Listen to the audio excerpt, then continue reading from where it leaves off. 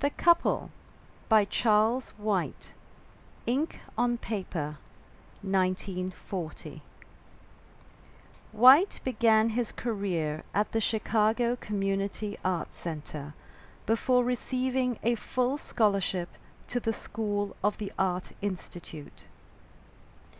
In 1939, he worked as a mural painter for the Illinois Federal Arts Project and later studied at the Art Students League in New York.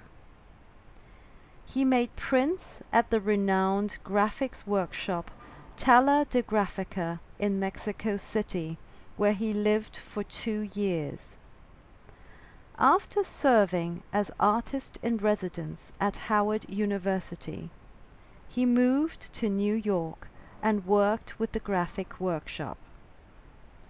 White was awarded 2 Rosenwald Fellowships and in 1972 was elected a member of the National Academy of Design.